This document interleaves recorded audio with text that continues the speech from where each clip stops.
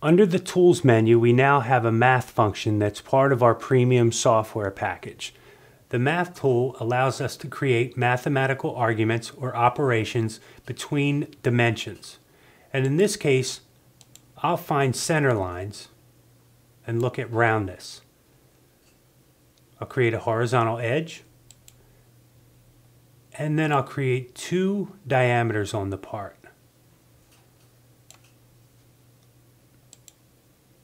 I'll take a distance from that horizontal edge to each of those diameters. Doing that, our dimension is always going to be in the exact center of that diameter.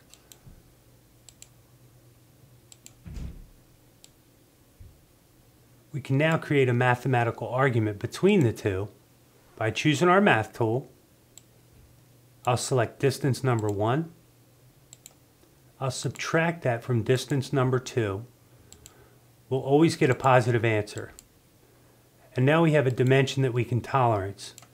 In this case, we have an upper limit of 0.005 and a lower of 0.000. And we have a green status, and that's something that we can now report. Again, using our math tool in the optional premium software package.